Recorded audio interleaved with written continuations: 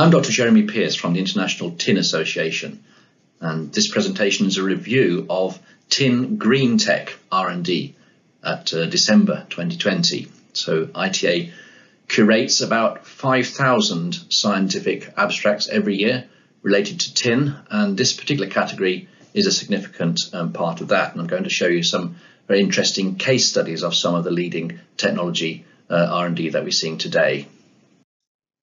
The context is the green industrial revolution. This is a broad-ranging policy and technology-led initiative transitioning from fossil fuels to electricity and involving a whole range of renewable energy technologies, both in terms of storage and generation, and also includes electric vehicles to reduce emissions, as well as a range of policy and technologies related to a green planet, to clean up our planet, make it a cleaner and greener planet for future generations. This is particularly interesting for tin. Tin is an amazing element, and as you'll see, it has a very broad range of very interesting technical properties, and that means it can play in all of these fields, and I'll show you that in the case studies that I'm going to share with you today.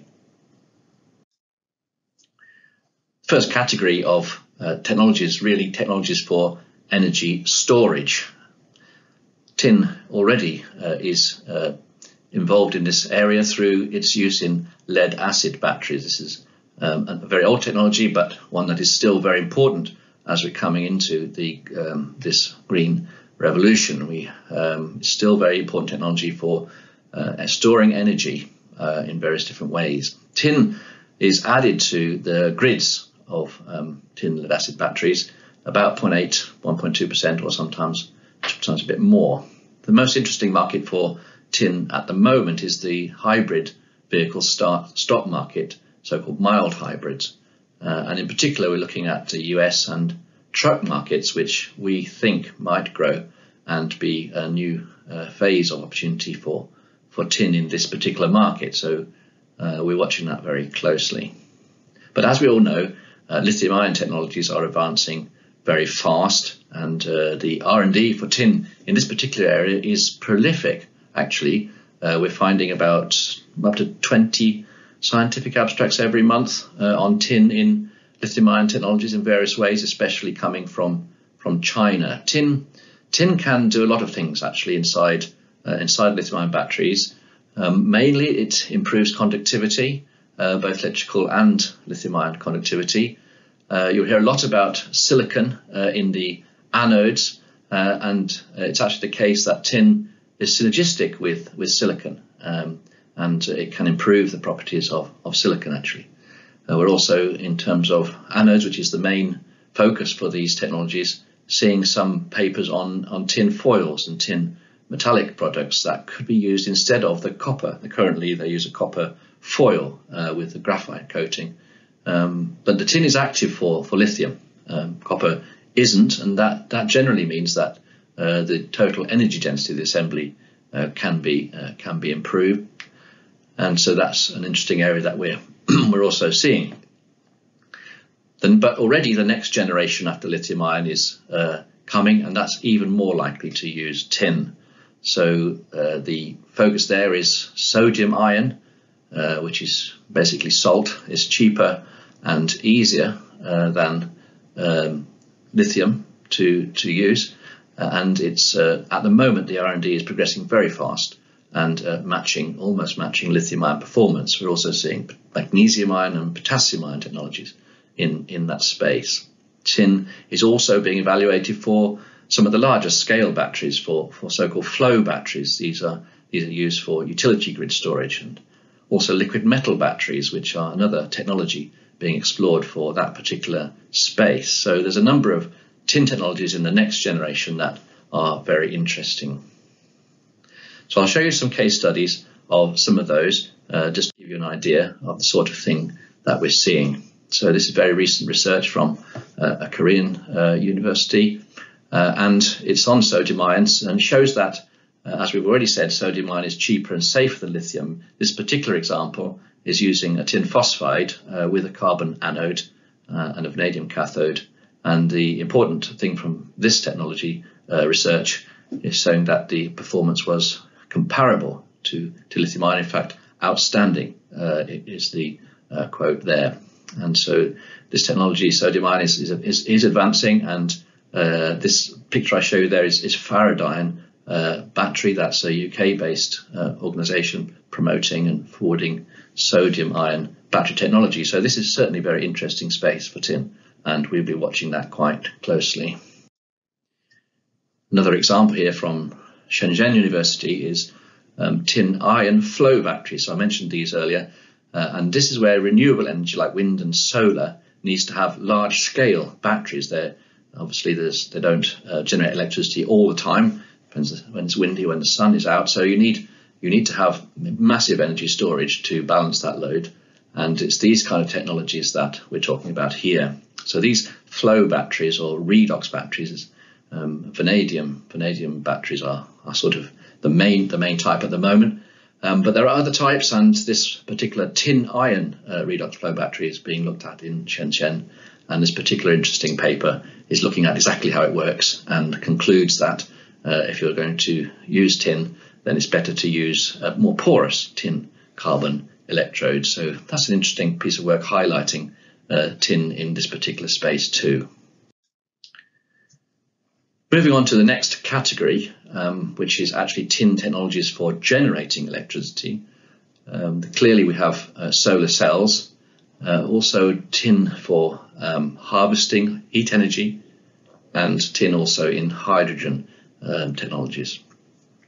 Solar cells is an area which has been growing of interest for tin in the last few years, and particularly looking at now new tin perovskite, or usually tin lead perovskite, alongside CZTS, which is a copper zinc tin sulfide material. This is a thin film, as you can see in the picture on the top left there, which is active for converting sunlight to electricity. It's also worth noting that if you peer closely at that, you'll see it also has conductive tin oxide layers, which are part of the assembly there, these thin films. And it's also worth remembering that in this particular field, there's a lot of potential already for solar ribbon, which is a copper ribbon coated with tin or solder for the connectors to connect these panels together. So that's just quite a set of opportunities for tin in solar, but we're most interested in this case in the science behind the tin perovskites in particular. And I'll show you an example of that. And in terms of harvesting heat energy, it's worth remembering that 60% of US energy is lost as waste heat, and that tin selenide or tin selenium compounds, so-called thermoelectric materials, are theoretically the best on paper for this particular conversion, actually. And there's quite a bit of work on tin selenide or tin sulfide, as I'll show you, in this particular space. But in terms of the hydrogen economy, the third category there, there's much work looking at new ways to produce and use hydrogen. Quite a lot of hydrogen is generated using fossil fuels, and it's desirable to try to find new other ways to do that. And one of the ways is to split water in sunlight, which can be done with various tin catalysts. And so that's an interesting area for sure.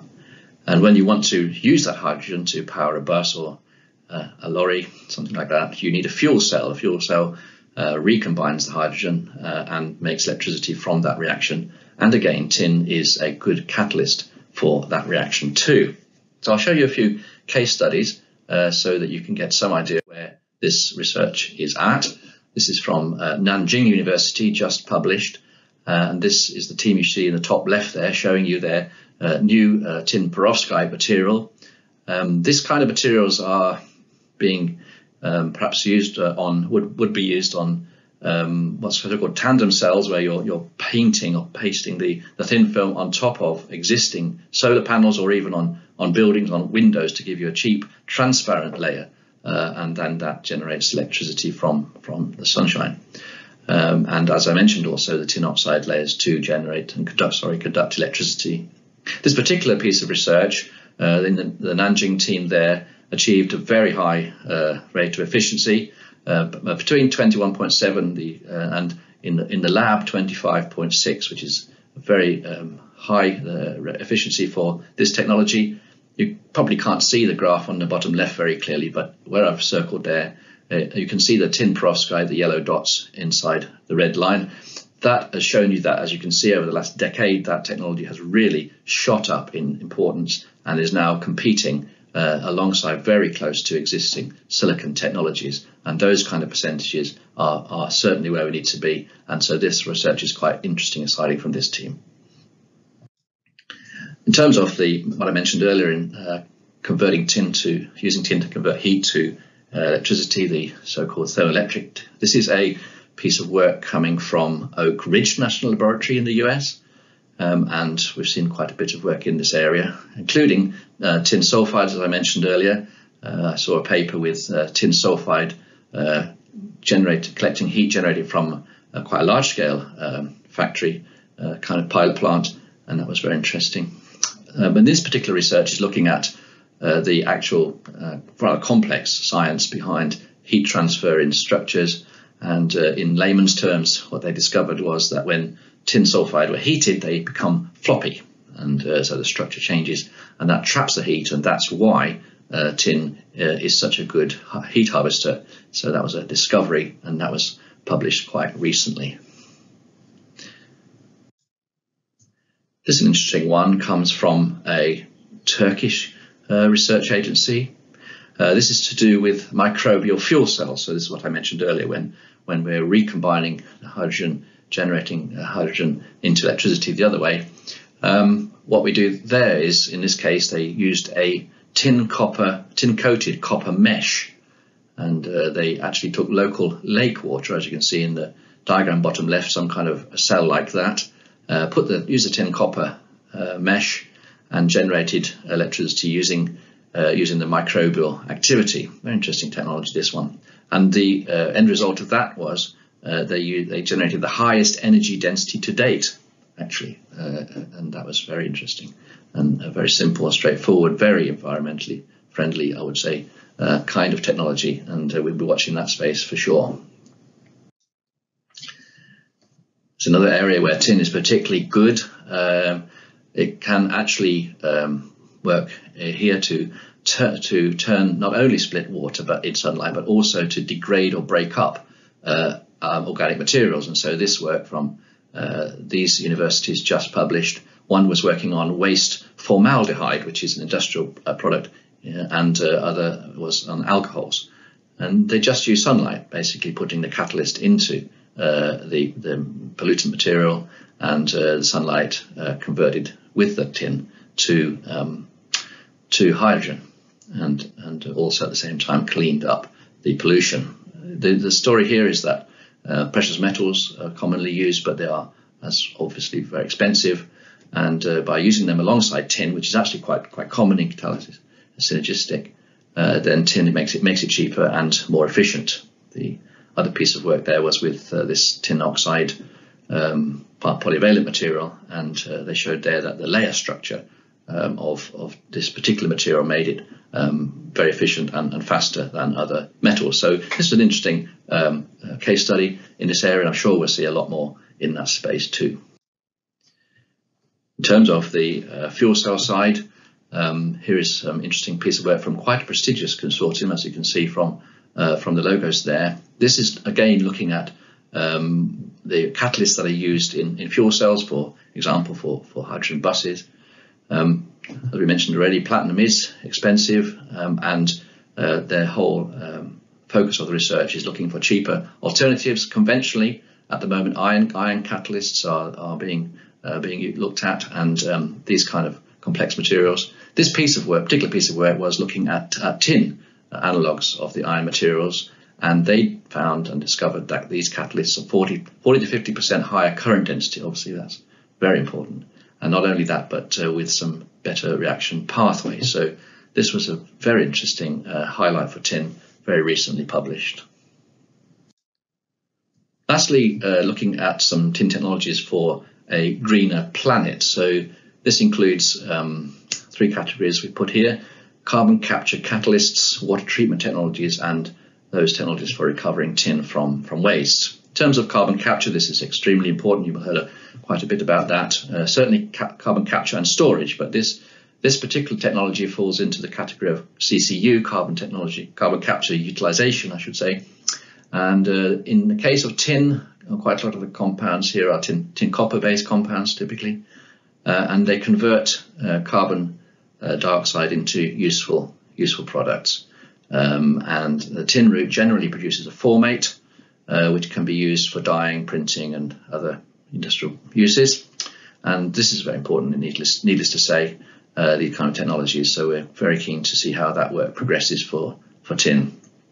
In terms of water treatment technologies, this is about, as I already mentioned, removing pollutants from water using sunlight. That's something that tin can do. And also because tin is a strongly reducing agent, able to reduce metals too, so chromium, lead, arsenic and so on from drinking water, and I'll show you an example of that. And lastly, recovering tin from waste is very important. So as we can see, the tin demands will probably increase, and on the supply side we're really looking to secondary sources to increase the amount of recycling. And one of the most important areas we want to see that in is from e-waste from circuit boards. And that's what we've been able to work ourselves, and it's very interesting now. We're seeing some new work in that area too. There's also growing interest in detinning tin plate and new processes for making that more economically viable. And the third area we've recently started looking at is lead acid battery recycling slags, where quite a bit of tin could be potentially recovered if we had the right technology. So I'll just show you a couple of case studies for that. Lastly, here is some a selection of work. Actually, there's quite a bit of work just from the last month or two. There's 4 pieces of work we found here on carbon capture and utilization using tin. Tin in this particular field, this particular type, is one of the most promising candidates. And so the examples here from these universities are tin cobalt copper alloy foams, which is quite typical. Tin on carbon, again, quite a lot of those products. More sophisticated version, which is like a 2D nanosheet of tin. See a bit of that, more higher technology. And again, the same tin oxides, in this case SN2O3 is an example. You see that in the picture, bottom left. And so these technologies are moving forward quite fast and are very interesting for us. In the case of water treatment with tin ions, this is a company called Aqua Metrology Systems, and essentially they're generating tin ions electrically from using just a tin bar, and this produces stannous ions or tin 2+ ions. These leach into the water. They react in the water, neutralizing chromium and other metals. As you're probably aware, California has a very big problem with chromium in its drinking water, and this project has been very interesting. But AMS also now looking at a wide range of other applications in water treatment for water treatment in wells and also in water tanks, probably even looking at reducing corrosion in water tanks. So this is an interesting piece of work. You can find that on our website too. In terms of recovering tin and other metals from e-waste, as I mentioned, this is very important. The company called EnviroLeach in Canada, and again you'll see that on our website. They've generated a new chemistry for recovering precious metals from e-waste and other materials, pretty similar to the sort of urban mining idea. They're using a non-cyanide water-based technology to pre-concentrate metals, extract and refine them. And they've found some very early and very interesting positive results with tin, and we're very keen to follow that work. Not many people, in fact, know that tin is on circuit boards. You can see it on the top left there. Sometimes you have to show people. There's about 2 or 3% of tin as solder in e-waste, and certainly huge potential for that to be recovered if we can get the technology right. Lastly, very recently, we've been talking to Coventry University here in the UK, doing a very interesting piece of work, again recovering a broad range of metals by crushing, leaching and electrowinning. Particularly copper, you can see that in the bottom left there. They've managed to electrowin copper from these materials, but they're using bacteria. So essentially this is a bioleaching experiment, and the very latest results, which you can see there in the bottom left, not not yet published, showing 100% tin recovery from this leaching using bacteria. It's a very interesting approach because it's very sustainable, obviously, very low energy. And this Coventry University is using bacteria to do that. They're working with some UK-based e-waste processors and some fairly major IT suppliers. So we're very interested in that piece of work, and we'll publish it on our website, and you'll see more about that, I'm sure. So that was a very broad-ranging review of the various technologies that are there, and hopefully highlight a few very interesting pathways, and I hope encourage people to consider tin and to look at tin in this R&D. If you want to see more about these technologies, you visit our website, International Tin Association.